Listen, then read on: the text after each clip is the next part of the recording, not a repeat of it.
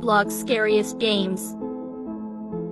Encanto, but Mirabelle didn't get therapy. So when you join this game, you'll spawn in a house with a lot of doors and hallways. You'll also see stairs in front of you. And when you walk upstairs, you'll see a lot of Encanto characters being murdered.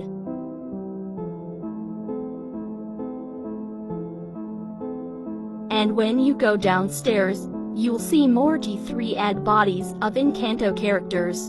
And if you walk around in the game, then you'll see signs.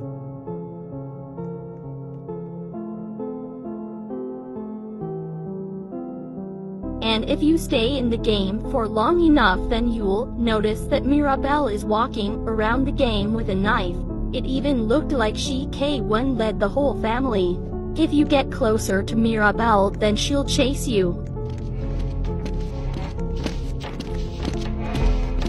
Look at her face. Scary, right?